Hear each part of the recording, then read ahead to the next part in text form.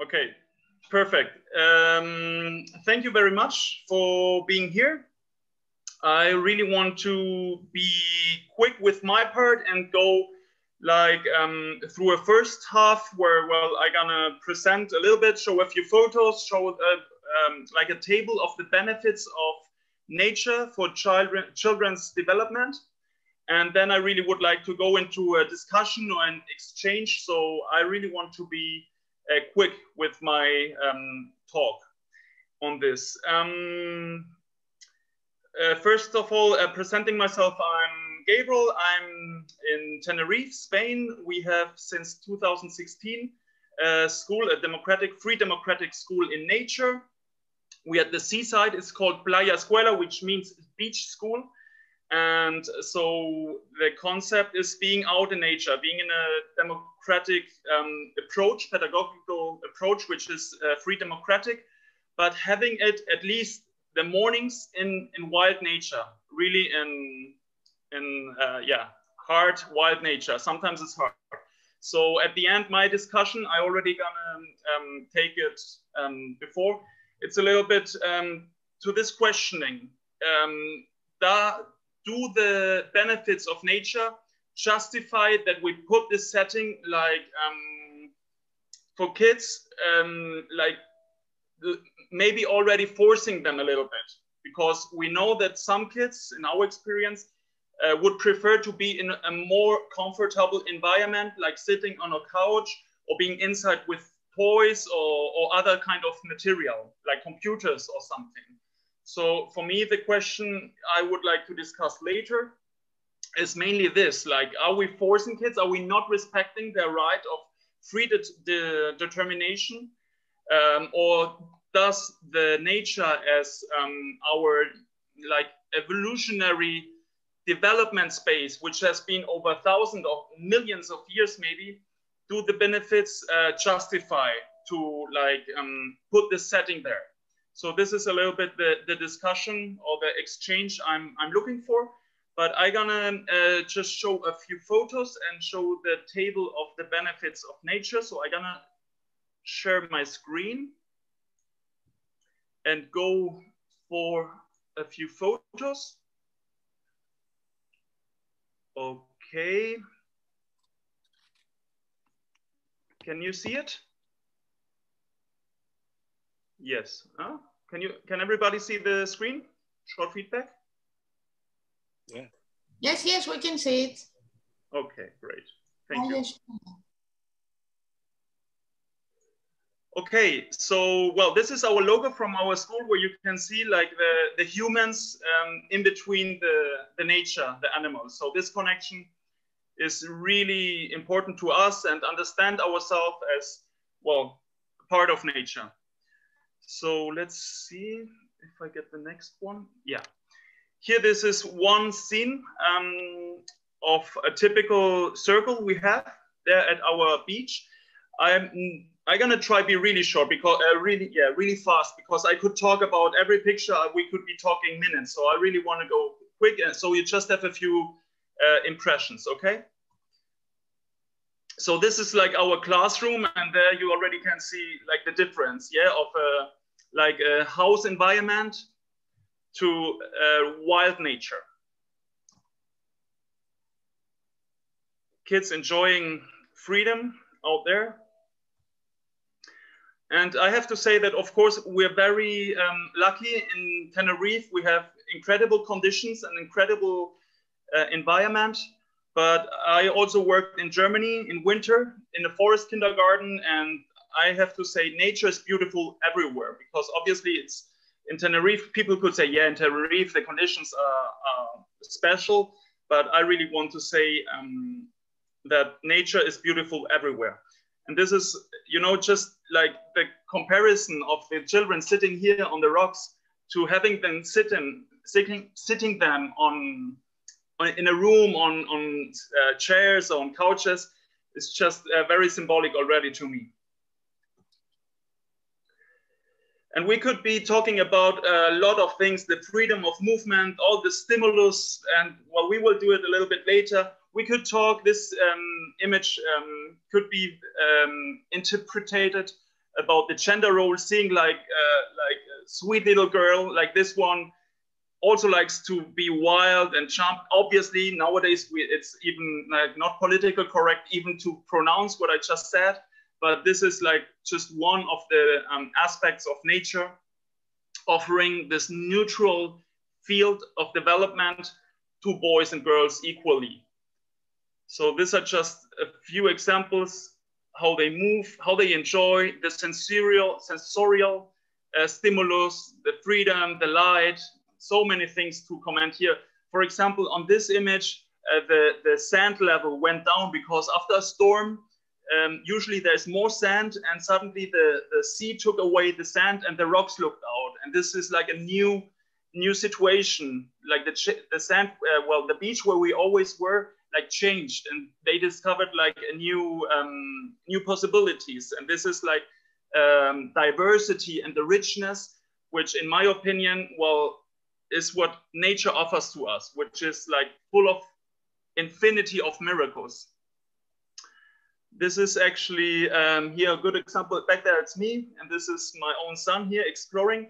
Actually, today we were on also at the shore. We changed place.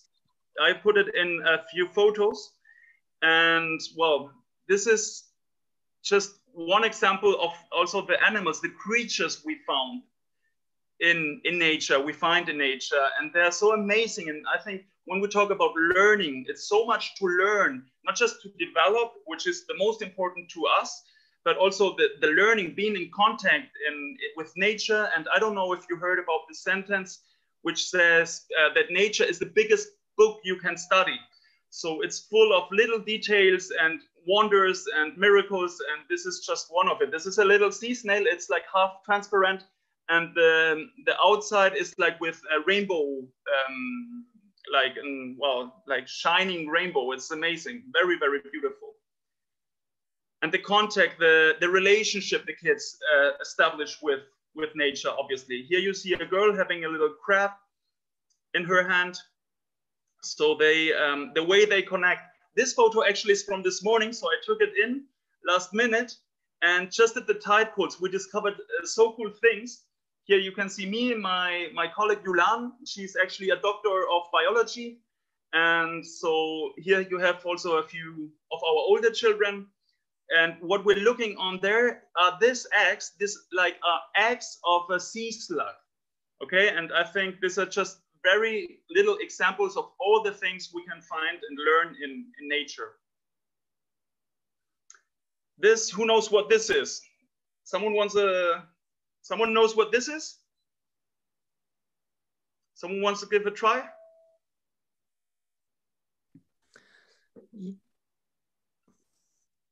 Nobody knows. Yeah, I try. Yes. Is it a skeleton of a seashell? Yeah, but a very special one. Yes, I don't know the name. Well, actually, this is like an octopus, where the female, this photo is not from us, this is from internet. But you see, it's the same shell. Okay, we found this at the beach. We found this at our beach a few weeks ago, and we looked up where it belongs to. And this is a kind of octopus where the female, which is bigger than the male, builds this thin shells to have the eggs. And you see, can you see here the little eggs looking out, because it cracked and the eggs are looking out. So these are just very beautiful examples how kids connect and learn in nature. And this, I'm repeating already. So this richness, and here, you see the moth or the butterfly, and we found this later, and like this details, and like there's just a little piece, and there's so much to learn. And yeah, just little examples. I go through it. This was after the rain. This is a little bit the landscape, the freedom, the wideness the nature offers to us. This is actually behind, the hill behind is a volcanic cone. It's the biggest volcano in diameter of Tenerife. And here also, it's not just about learning nature, it's also about creativity, pure creativity. And this is one of my favorite pictures. You have a girl and nobody told her, nobody's giving her like an art workshop, and she just goes there and well, draws this incredible creature, which is so amazing to me. And well, it's just not just talking about what they can learn, it's also about creativity. Yeah, and enjoying, and yeah, it's a physical experiment. Well, these were just a few impressions, and I would like to go on. I prepared, this is from a German book, which its name is Startkapital Natur, which means like, what would be the best translation? Like, well, starting capital nature. So it's like a summary of studies, scientific studies from different areas to show which benefits offer nature to children's development. And there is one side where it's summed up. It's in German, and this table I translated. So I have it now here, and we can go through it very quickly. So it's like different areas. This first table is about mental development. It talks about the well-being, like it improves well-being, equalizes effects of negative life events, reduces stress. It's about self-perception. It increases the self-esteem, improves the self-consciousness, improves the self-confidence. And then we can also talk about self-competence, improves creativity, improves the motivation to learn and explore, strengthens, excuse my English, self-discipline, promotes autonomy, improves concentration capacity, promotes linguistic competences, and also talking about academic competences. It stimulates learning processes and can improve learning success. This is just very quick. Each of these points, you know, most of you are pedagogues, so you know words like autonomy are such a big concept. There's so much behind it. So, but well, we're gonna be quick and just go like, yeah, over it very quick. Talking about social development, the social competences, improves social behavior, promotes cooperative capacity, promotes communication capacity, the playing behavior gets more intense, is more diverse and more creative. Physical development, the health promotes disease resistance, the movement, the motoric skills, outdoor kids move more, promotes motor skills, and well, healthier body weight.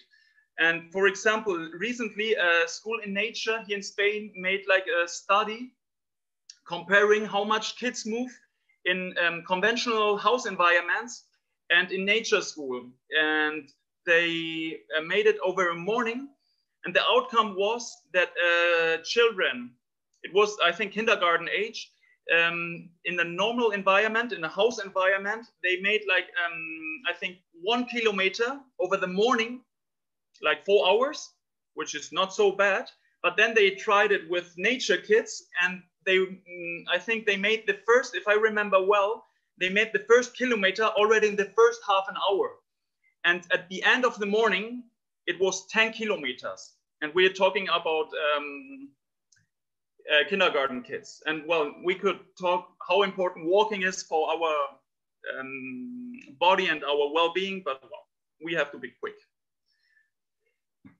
Environmental consciousness, this is, I mean, all pretty obvious, like the connection with nature, the environmental knowledge, the environmental attitude and behavior.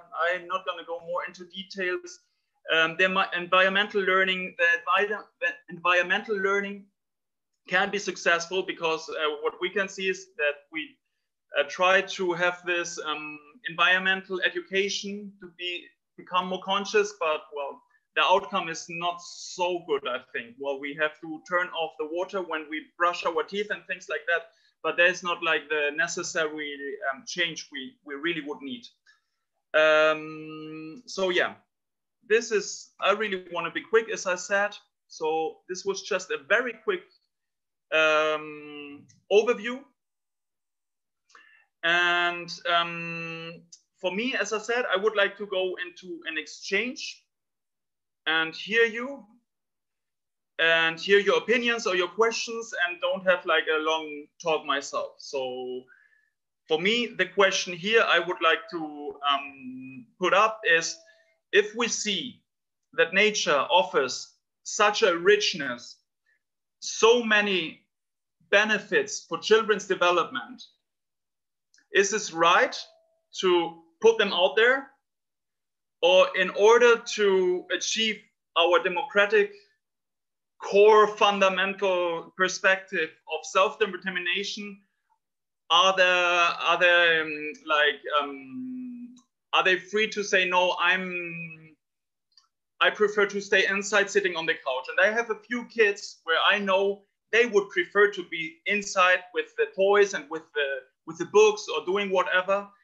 But taking them outside, like even in a force, we don't force them, but like they have to be outside, that we are in nature in the morning. And I think spontaneously about a few kids where I know, even my own son, when we first went to the beach, he was afraid of the water. And over the time, now today we were diving with him. So for me, the question is, and this is like a core question of our whole approach, because the other way around, and we're gonna talk also about screen time and things like this. So if we, the adults, see that things are harmful or benefit, so how much right do we have to force them or not, or to not to provide, how do you, what is the right word? Sorry. Well, so this is a little bit, I think you got me. So this is for me the core question here, which can be extended to other areas also. But this is something I observe. Maybe I'm wrong with my impression that many schools and many democratic schools are situated close to cities or in cities, and mostly have like a house setting. And maybe they have a garden or a park, but this is not the same than wild nature, to me at least. So for me, yeah, this is the question I would like to exchange here. Well, I just open it up. Thank you very much. Just open your mics and start talking.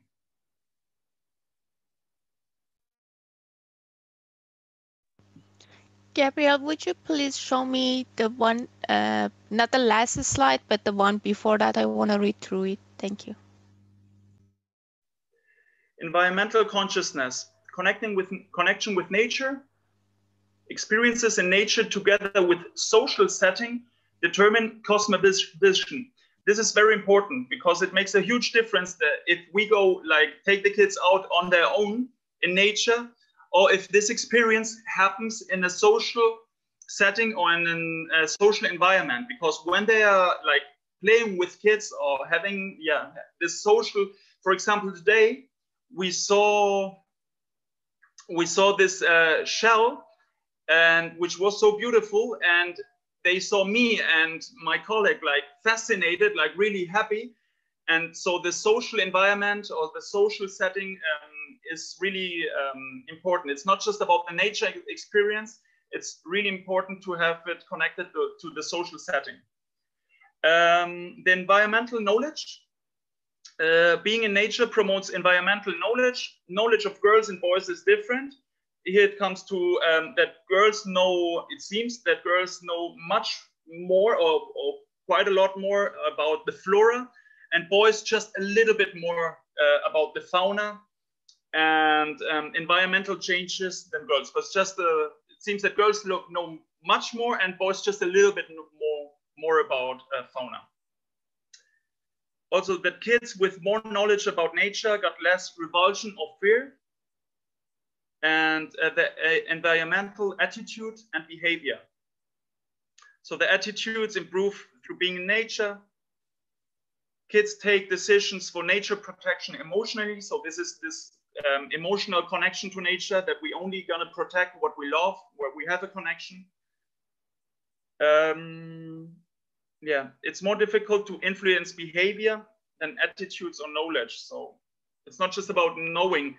A teacher, I went to a talk of a famous teacher here in Spain, and he said the kids learn so much about dogs, that they are like mammals, that they are vertebrate animals and all these technical issues. But anyway, in Spain, we have like thousands of lost dogs, or how you say, when they just let it on the street every year. So we know all about dogs, but there's not like a emotional connection.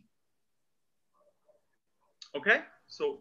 I actually was a bit worried. I'm happy with what I read. I was a bit worried that it's gonna be a kind of, well, this is provocative. There is no offense, but to me, it's like a kind of green religion that people are provoking to kids from very young age, some kind of environmentalist behavioral approaches that actually at the end might even cause more harm to the environment than benefit. And I was curious if I see something like that in your list or not. And okay, that's great. Thank you.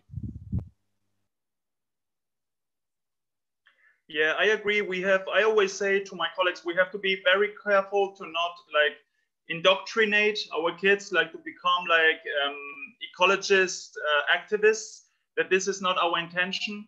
It's about that offering them a healthy space for healthy development without this political intention. Yeah, great. Because I've seen it in some of the democratic schools, and that was not nice. But okay, thank you. Any other comments or experiences or perspectives? Martina? Yes, hello everyone. I'm Martina from Brussels, and I work in the BOS school. BOS means forest. So we are a democratic school in which the connection with nature is also very important. So we are in a city, but we are very lucky to be in a park of 8 hectares with animals, farm, and we are 5 minutes to the forest, real forest. So we are outdoor a lot of time, and well, the underpinning question of this debate, it's really relevant for us because has been in our mind since we opened the school. We actually started 4 years ago as a 1 day a week forest school. And we evolved toward a democratic school. And so this, we have been a lot reflecting on the tensions between inspiring children to be outdoor and respecting their times, as Gabriel was saying. And we still don't have 100% the answer to that.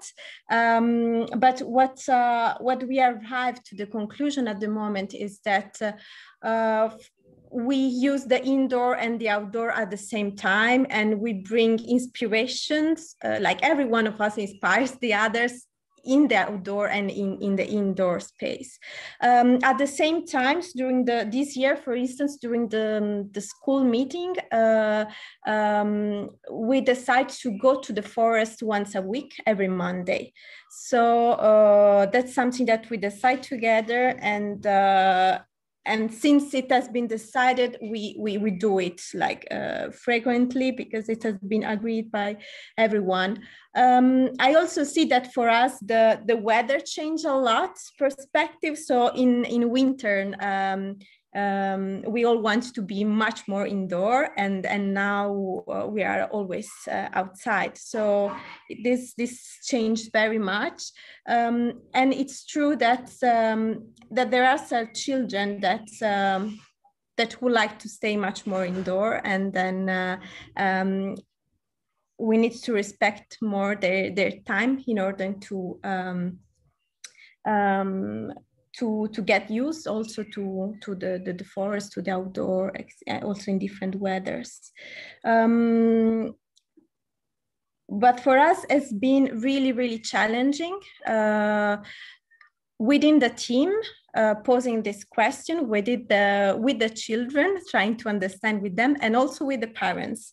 Some parents came with a high expectation of, oh yes, you are in a natural setting, so you have to be outdoor all the time, or we want this, and others that were like, oh no, but you're forcing our kids to be outdoor. So this is a reflection that.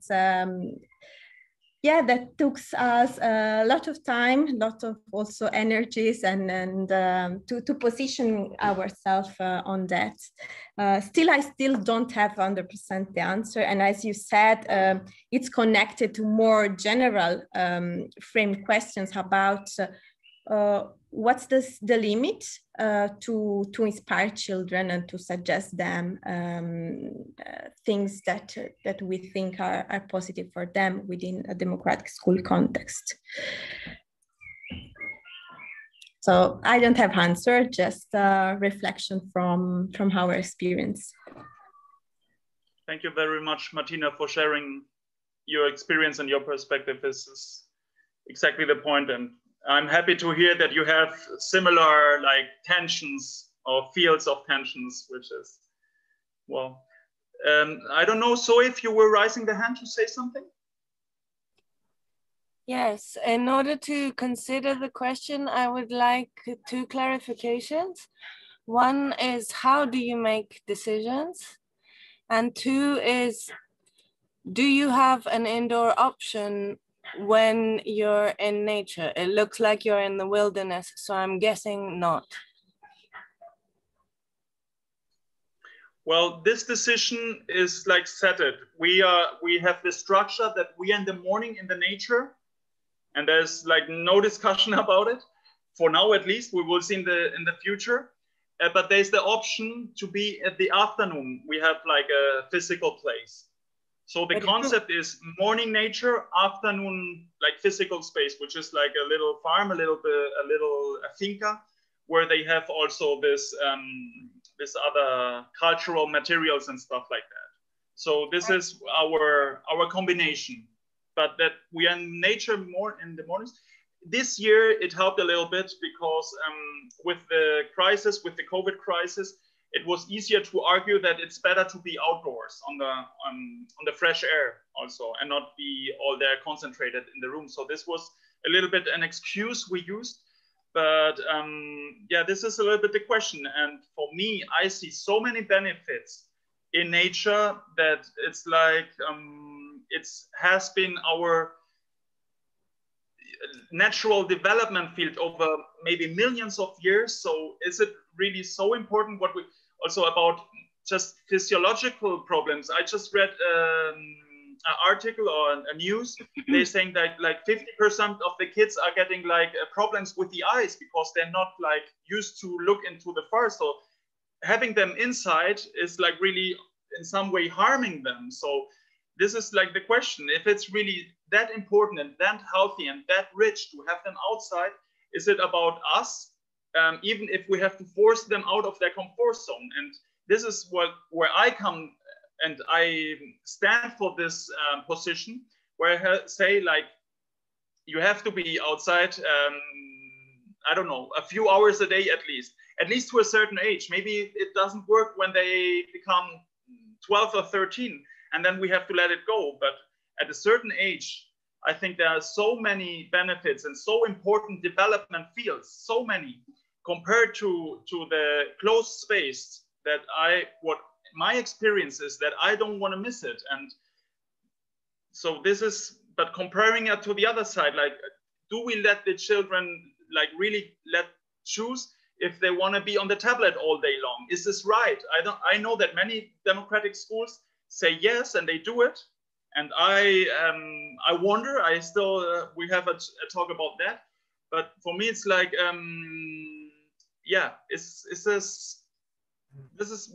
this is really tricky to me. But for me right now, our position is, yes, nature is important. Nature is very rich and benefit for you. So you have to be at least 3 to 4 hours outside, how it was over millions of years or thousands of years. So you decide, one person. Well, the association was set up like this. The association was set up as a nature school, and the parents decide. This is like the parents which come with us know that, and they decide this for the kids. Okay, thank you.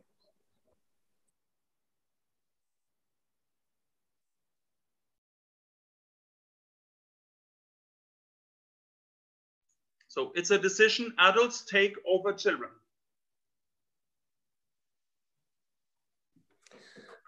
But it looks like that the children truly enjoy it and truly find their own benefits, and your experience is that they overcome their own boundaries. So that's a good, it's also about experience, huh? What you experience with your kids.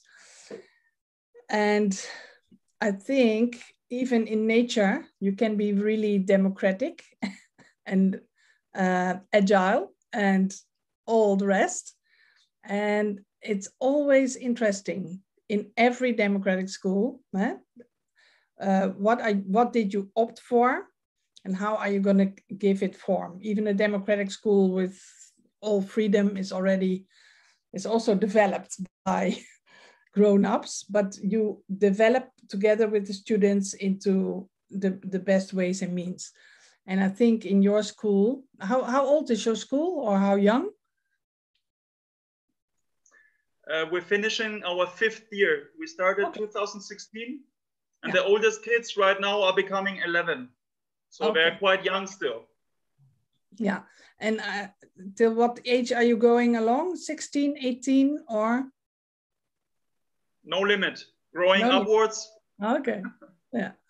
So I think the school will also develop with the kids as well. Because do you have democratic circles or sociocratic circles or whatever?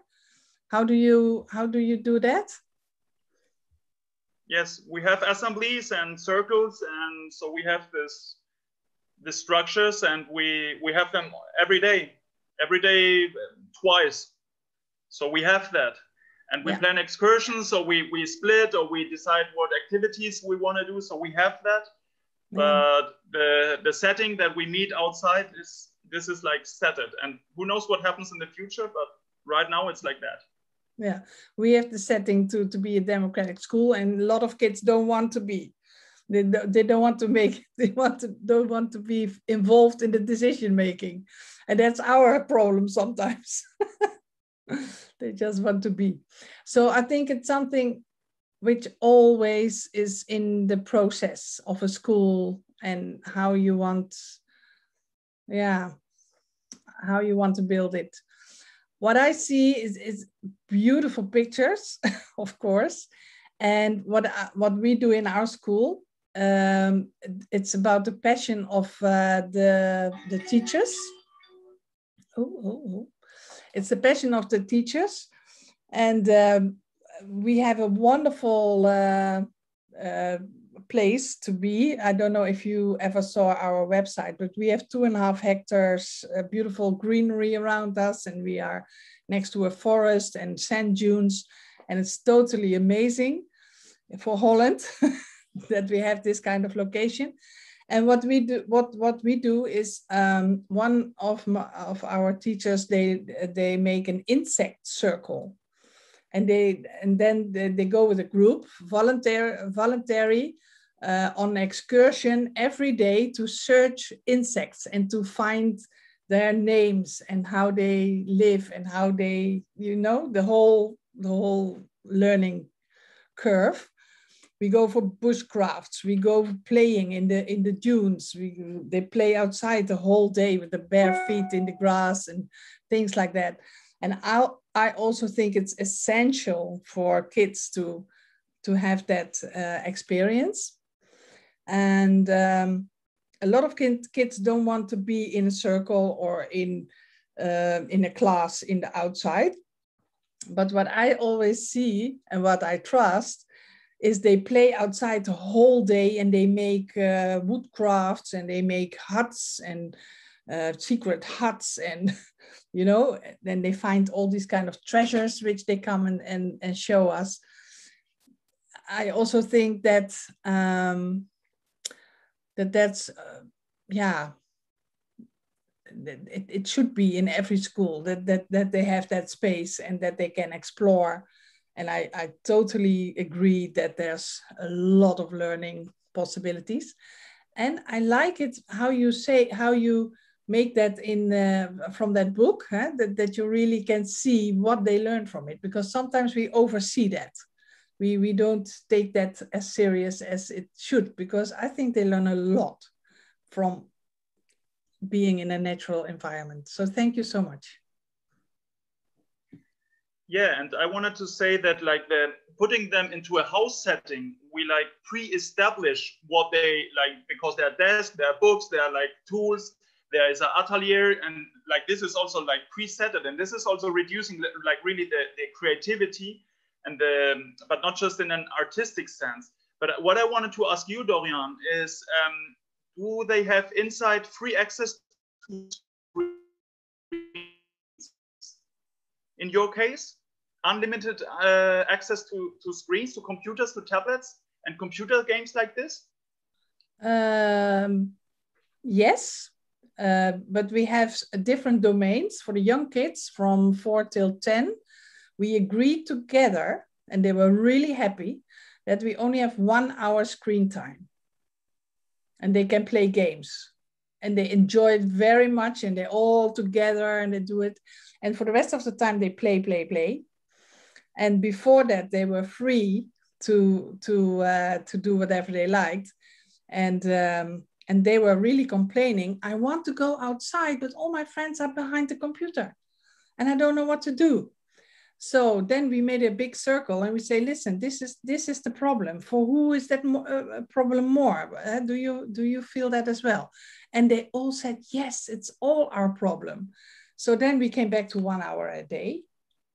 And in the second domain, 10 till 15, we make a real difference of screen handling, because you have to look up things, you have to talk with your parents, or you have all these kind of social media. You want to see a constructive film, you want to learn from the computer.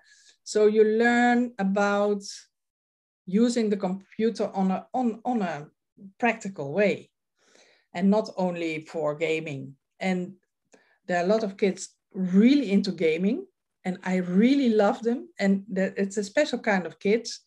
And I call them my ITers. Do you know?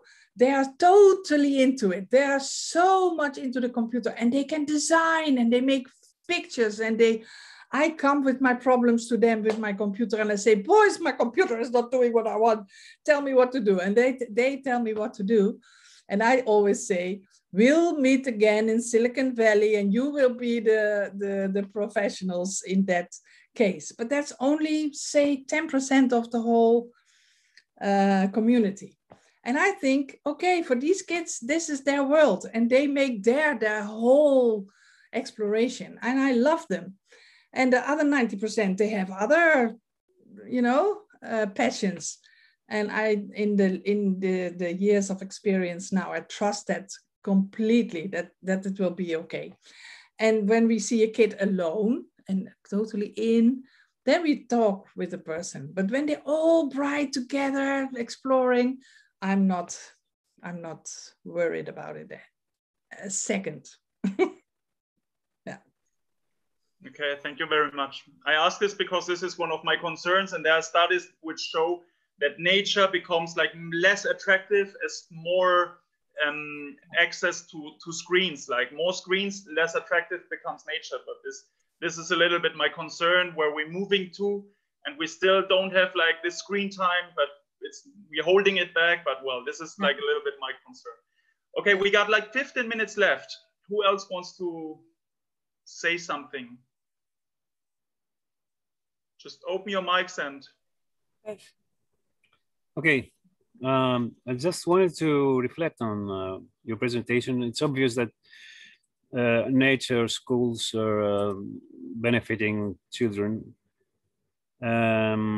in their development. But my concern is that how is this feasible?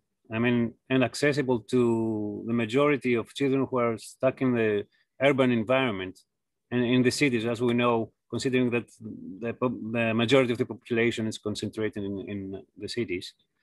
So is this, how do you see, how do you consider this concern? I mean, is it possible? And is it, I mean, can you replicate the forest school in an urban environment? Well, what I don't have really experience in urban environments, but I would say, as Martina just said it, many schools have like, yeah, even in urban environments, you have close by parks or like the border of the city. Usually if it's not a very, very big city, it's not so far away, you know, so maybe it's 15, 20 minutes with the public transport and you're out at the borders of the city where you already have the fields beginning. So this is what I heard about this issue, but I don't have personal experience with it. I don't know if Martina or someone else wants to share their experience. Well, I think this opens up a question that it's in big city, it really relates with the inequality of access to green areas, which I think is really pertinent because it's almost always the case in that more popular areas has less access to green spaces. So that's unfortunately the reality. Although there is always possibility to be more creative and to find a way to being outdoor. You don't have to be in a forest. Outdoor can be everything, can be a beach, can be just the street. I mean, the street is the outdoor, it's what you have in the context that you have. I think it's a more, you know, it's as a spatial context. The concept, the forest school is not the forest itself, it's just being outside and connect with others. So definitely there are limitations connected with you know, the place where you are and the access to nature, but I don't think that it's the fact that not every school can access to nature would limit the fact that it's important to take advantage of it. I would like to add the reflection that cities as living spaces, economically seen, how sustainable are they really? This is going to be a question in the future. Like the city as living structure is depending from such a high infrastructure, technical high infrastructure. And is this going to be like really sustainable on a long term in the future? And which decision do I take as a family to live in such an artificial environment?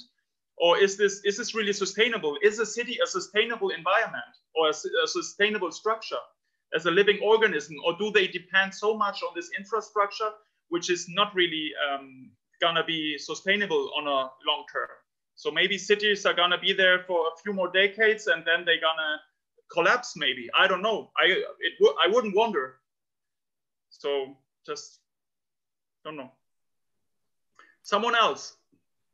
There are many people who don't say nothing.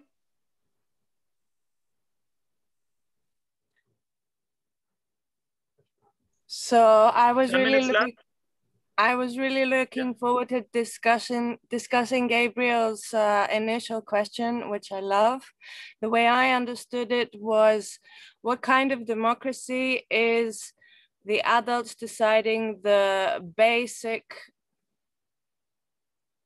context for the democratic learning that's going to happen to the minors without the minors in that initial decision? And I would appreciate it if we focus the last few minutes on that question. I think it's a great question.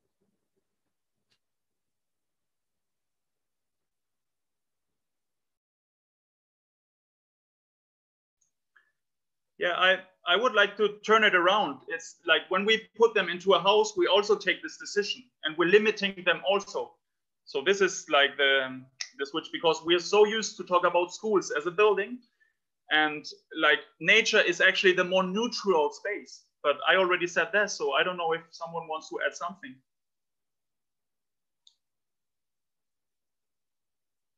Maybe we would say, if you want a house, you have to build it yourself. So let's go and build a house.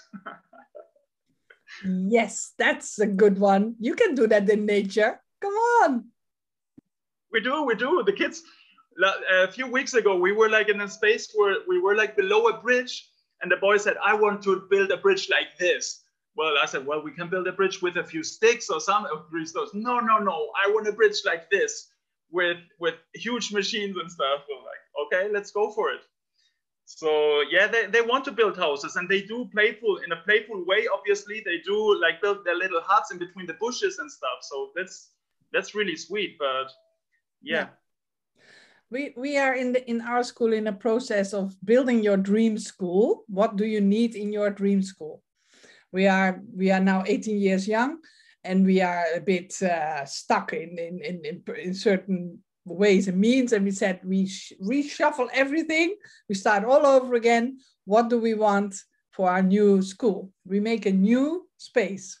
Our school is named Space, the Give Space. And these are nice discussions in a democratic education environment to let the kids think of what is important to them. And then you have a basic that's not coming from adults, also from adults, because I'm going to say what I think is important. And we all can say what is important. And after 4 weeks, we have a project of 4 weeks now going on. And after this 4 weeks, we're going to look at it all, and we make a new plan for next year. Is that something what could happen in your school? Yes, obviously we want them. I mean, it's also, our school is still young, and we have young children. The oldest ones, a few of them are 10 to 11. So this is like also depending on the age, when they become like teenagers and like more mature and more capable of this kind of projects. So I would love to, and I'm open also to it, but we'll see.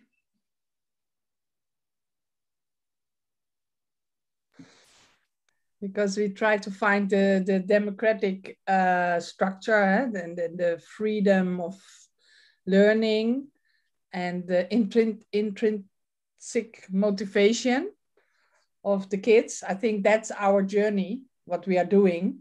If we make a building or we make a nature school or whatever we do, it's all wonderful. But I think that's always our job, to listen well and to ask and to develop and make changes. I think that's part of a democratic environment. Yes. But I would like, for me, it's important to put like the word nature into this movement, because I compare it a little bit like when Peter Groiss says, like, I don't know if you heard this from him, that he read this like huge book about psychology where not once the word play appeared. He says that like there's like a classical thing about psychology or children's psychology or whatever, and there's not once the word play. So how is it possible? And for me, is this like the same? How is it possible that we talk about education and the word nature doesn't appear? You know, so for me, was it important, like if we have this conference a whole weekend, or there's a movement like EUDEC talking about education, like play, like is one of the central pillars or central concepts to us, like the free play or the age mixing, as Charlie said in his introduction. So for me, that we have to put nature also there, like one of the core values. So I know many schools have like a certain connection to nature, but for me it's like such a fundamental, you got me. So this is what I want to promote here. I got you completely. And for the people in the cities who are maybe jealous of your beautiful environment there at Tenerife, I also think in the urban cities, it's even more a challenge to find nature. Because even in the urban cities, there's nature hidden maybe, but you can find it. and you can talk about the sustainabilities of cities, and you can use that also as a beautiful learning environment. So I don't think one is better than the other. You know, it's we have to grasp our opportunities always, and it's holistic. It can be all the time holistic. But thank you for your passion. And I totally, I'm a fan of your beautiful school. I'm feeling that as educators, our founders of such a project, maybe it's adult guilt that makes us wonder if this is fair to make time in fair to the children, time in nature obligatory. And like you said, in terms of options, the option of having obligatory time in nature, the options for this are much less than the other setting, the house setting, as you call it. So for me personally, in terms of the adults who set up these projects, I admire that there is this wondering and this questioning. And the more I'm processing your question, the more I feel that in the end, this question filters down to the decision made in the family to go to the school. And it's off the shoulders of the founders and the educators. And then the question is, what say do the children have in their family as to whether they participate in this project?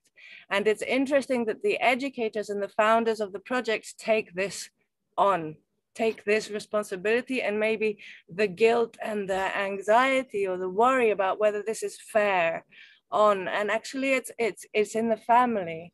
It's not in, maybe not, I'm not saying that it shouldn't be something that the educators and the founders, directors of the project should be busy with. I think it's wonderful that they are, but the actual decision-making process that this question leads my thinking to is the family and the decision to go to this school.